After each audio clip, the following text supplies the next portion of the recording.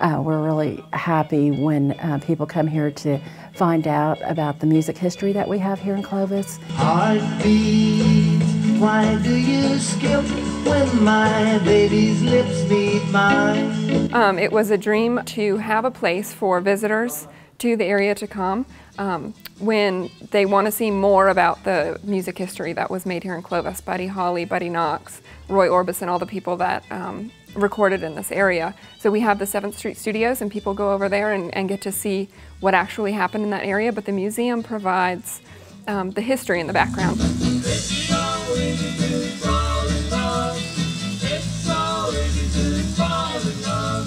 And actually year-long we have people that come from around the world.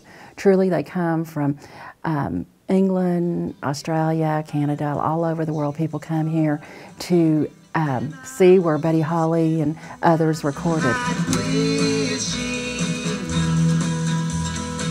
So it really gives people the chance to see a little bit further in depth as to what the history is here in Clovis, and it keeps that history alive.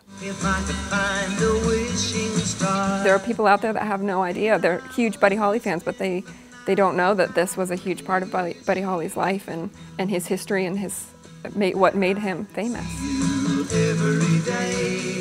I think we surprised a lot of people, including locals.